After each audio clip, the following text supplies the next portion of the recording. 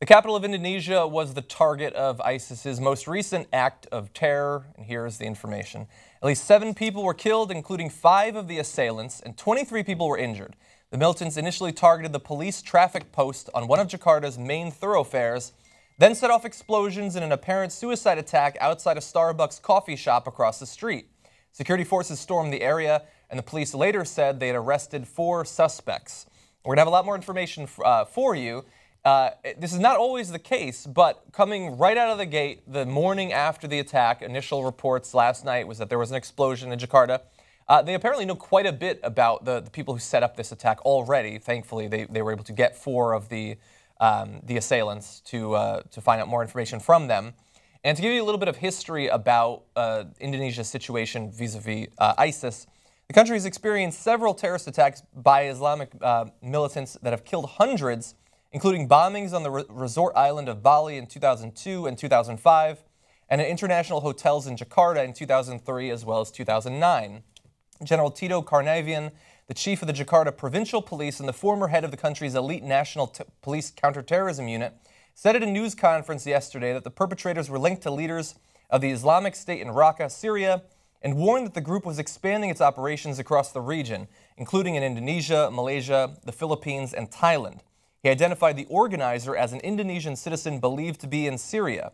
The suspect, Bahrun Naim, is a leader of Katiba Nusantara, a Southeast Asian-based military unit under the Islamic State, according to that general. Now, this man had previously been in Indonesia. He served some time in jail, I believe it was 3 years for related offenses, and then eventually, once he got out, non-terrorism-related offenses, and then moved to Syria and is apparently organizing attacks for his home country.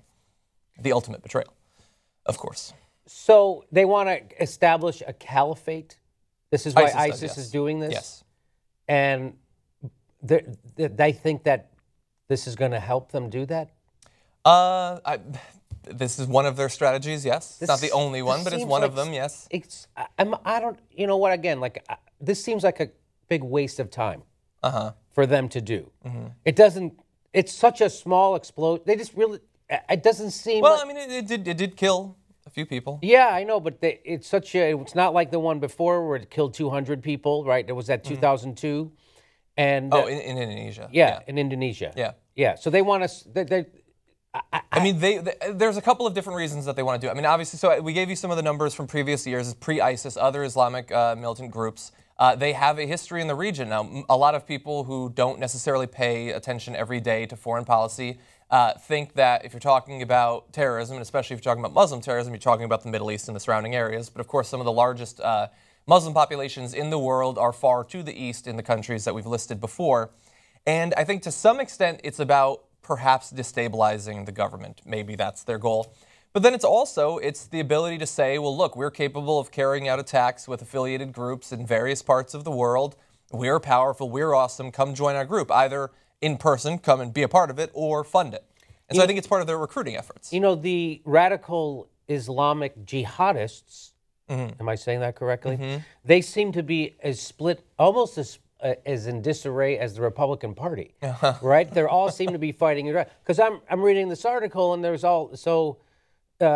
first of all, most of them are moderate, right? But I'm talking about Muslims in that country. But, in that country, yeah. But these radicals, so that you have the ones that are aligned with the ISIS, and then you have the ones that are aligned with Al Qaeda.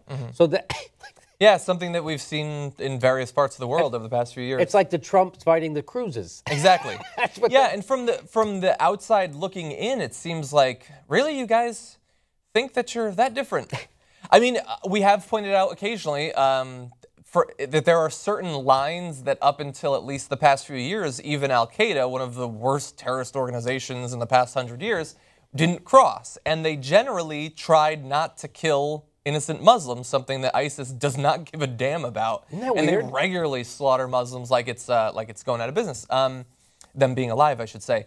And it's a strategy that unfortunately does seem to be working for them. I mean, we have some more information later on, but there's believed to be something like 1,000 sympathizers for ISIS specifically in Indonesia right now.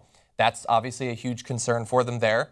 But I feel the need to tie this back to the State of the Union. Obama, he was talking about this is not World War III. Now, it is worldwide, and it is absolutely horrible that this happened in the capital of Indonesia. But their capability is to kill a couple of people. This is what I'm saying. This is not an existential threat even to Indonesia, who is taking it as seriously as they should. This is not the Blitzkrieg. I mean, this is terrible that this happens so commonly and in such disparate parts of the world. And obviously, we feel terrible for the families of the people who are killed or injured. So how many people got killed in this attack? 7 total people, 5 of them being believed to be the people perpetrating the attack. So 2 people who are not involved in the attack were killed, and then more than 23, as of right now. These numbers always change in the aftermath of the attack, injured. Yeah, I mean, again, I guess the point of terrorism isn't to actually have, effectively squash you, but it's a mind game. They're trying to terrorize you, so you'd be afraid of it.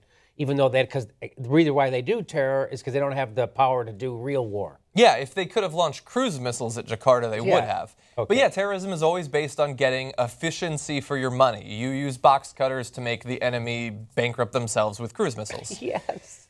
And unfortunately, we would never do that. I mean, we would never do that for more than a decade. We wouldn't overreach and invade 2 Muslim countries at the same time. No. Now, obviously, the situation is a little bit different in Indonesia. As we've said, they've had persistent attacks every few years, and there are hotbeds in both Indonesia and the neighboring countries, areas that have relatively lawless. They are relatively lawless, and where there are more sympathizers or extremists, and so they need to do what they need to do to keep the situation in check. But I can't help but think when people hear about this, because look, it's in Indonesia, so I have high doubts that it will be covered in the media as much as if it was in Europe or something like that. Yeah. Certainly not as significant. Certainly not. Now, obviously, more people died in Paris, but yeah, the fact that it's in Indonesia means most media outlets in America are not going to care. But to the extent that it is reported and people see it, they're going to think, oh, here's another attack in another country. Are we safe anywhere? And as bad as this is, yes, we're still safe almost everywhere. Yeah. I think we need to acknowledge that and not directly play into the stated goal of the terrorist organization. You really sound like a Muslim apologist right now. I was worried that I was. You're not shitting your pants. Dipping my toe. You're not shitting your pants over these guys who blew up a couple of. That you are not scared right now. I'm apologizing. I just got another alarm system put on my house. Exactly. I should get more guns. I have guns. I always have mace and guns on me. I'm wearing stilts, so I appear bigger to the terrorists. To scare them. Am I overreacting? Yeah, I actually have feathers that array themselves behind me as a gigantic tail. It's intimidating for my foes. No, I get what you're saying. If it gets really bad, if they do one more attack like this, I'm gonna pull a Ted Nugent and stop showering so my stink will scare them away. That's a good idea, but I think that even before that happens, we should probably willingly give up most of our rights. I would like to give up most of my rights, at least my privacy. They're weighing you down, and you need to get that weight off so you can put Kevlar on. Yeah, you don't want to be overburdened. Well, I just for Christmas. That's so funny. I got my wife some Kevlar pajamas. because I don't think that's an overreaction to terrorism. I think you should be always shitting your pants, and that's what really diminishes them. If you raise them up to be scarier than they are, somehow you're fighting them. Yeah, exactly. This is fun to talk like this. A lot of people are obviously going to hate that we're talking like this, but I feel like... What do you mean? You mean the Trump voters who are shitting their pants constantly about terrorism? Scared.